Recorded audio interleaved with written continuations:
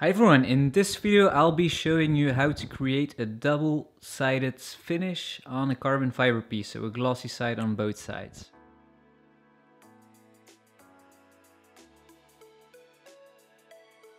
If you always want to be up to date with new videos, don't forget to smash that subscribe button and hit that bell button as well to get notifications when new videos are being uploaded.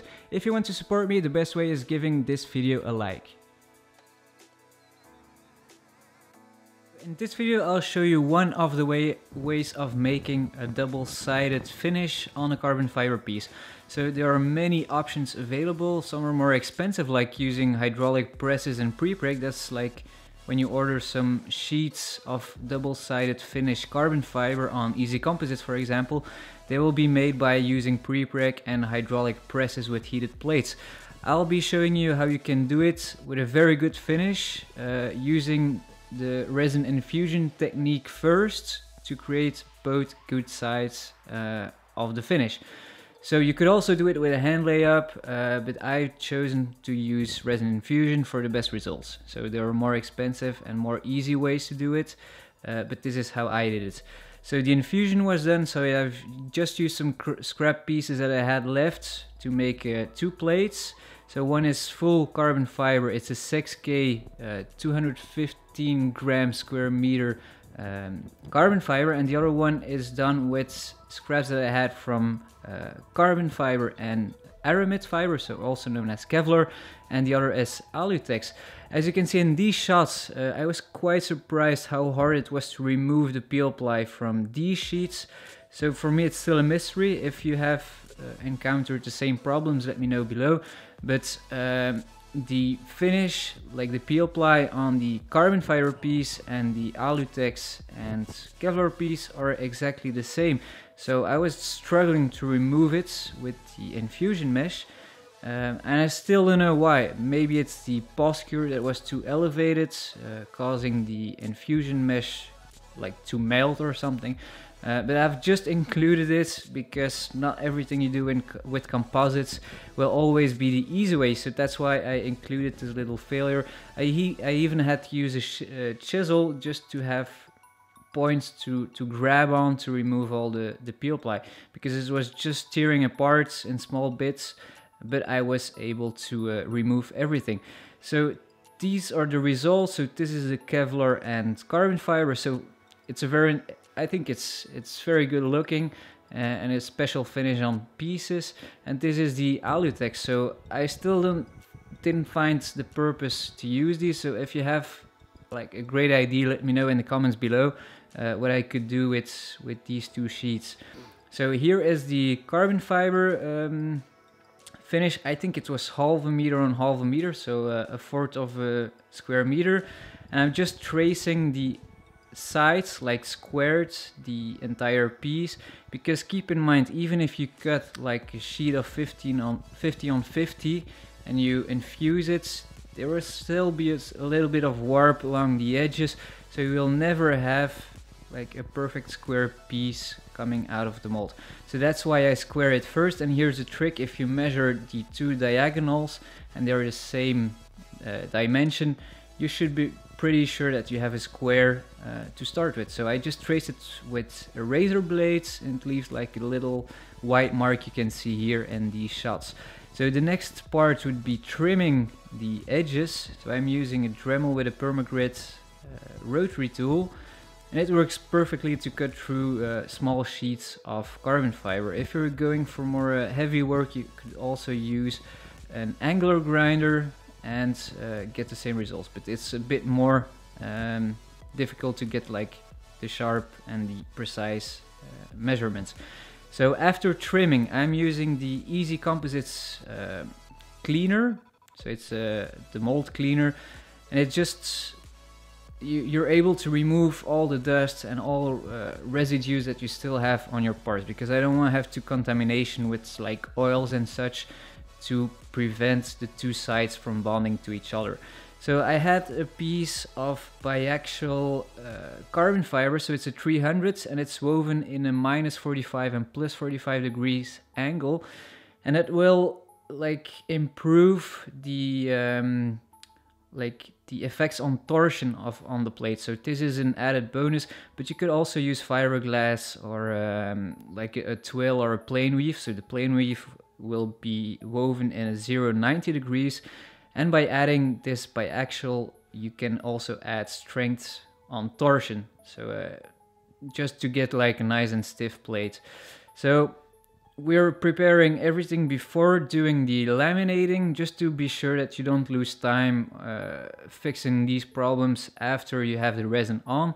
So I'm just using the same glass plate and applying some tacky tape all along the edge, and then I'll be able to prepare the bag on top. But keep in mind, don't close the bag yet. I'm just preparing it on one side, so I just have to lift it when the entire plate is laminated and glued together. So I'm just using a regular vacuum bagging film. This is a translucent one, so it's not the green one from Easy Composites. It's just that I can buy these on a roll of 50 centimeters, and it's just easier to work with than the 1 meter 50, I think, in width of the green bagging from Easy Composites. So I'm just make a small cut. So I've used like a V shape to cut it out. And if you unfold it, you get a square. And by doing that, I can connect the true connector onto the plate on the inside. And then I'm just preparing the stack with the breather, also called bleeder in some books or sometimes online. And you have a perforated release film under it. So you have small little holes into that film, and the resin, the excess resin, can be sucked through, or the air is still left under it. What I'm using here is something just to protect the good side. So I was happy with the finish, and I didn't want to do some sanding after it. So I'm using some like they have some cool names for it. I think it's nanotechnologic, no self glue. You know what I mean. So special names, but it's just something that won't leave glue residue, and you will mostly find it on your if you buy a new TV. It's like the film that you peel off. So I'm using the laminating epoxy here. So you don't often see me use the laminating resin because I mostly do resin infusions. But this is the laminating resin that is a bit more thixotropic, so it's thicker. And I'm using the fast hardener because I know that I have plenty of time just to apply it on that one sheet. And you should have around 30 minutes of pot life, so that's why you have to be fast. Don't lose time, like if you still have to cut the piece or something. Just make sure that everything is prepared before you start applying the resin and mixing the resin. So I'm using a bag just to make like a little sheet I can fold it in. And I'm just applying the resin on it, and then I just squeegee it off. And then I even close the bag and like pull a bit more resin out of the laminate. So like I said, you could also do this with fiberglass or plain weave. So you can choose whatever you want, but I prefer to have an extra layer bonding the two sides together. Like, how do you know how much resin you have to mix? Like, mostly it would be experience, or you could also weigh the fabric. And if normally you should have, like in a wet layup, 50-on-50 in ratio. So that would mean if you have a 300 grams of fibers, you will also need 300 grams. So I think I've mixed 200, but also used it for another project. But I think like 50 or 60 grams should be enough. So I'm just applying the first layer on top, then I can flip the entire part and the bag. So the bag is very useful to keep everything clean and well organized. So I'm just applying a bit more pressure on the fabric, and then I'm just sandwiching the two sides with the peelply finish. So the peelply is very important because you get a good finish to bond on without having to sand the carbon fiber and epoxy resin on the back. So everything is put into the bag now. So this is only a true bag connector, but keep in mind that I still have a lot of pleater just in case resin would seep through, because this is not a connector that you would use to get resin going through.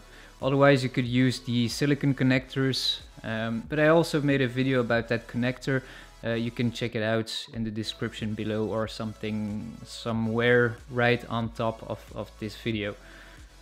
So everything is being sucked together with the vacuum, then everything is left overnight. I think I even left the part for 3 days.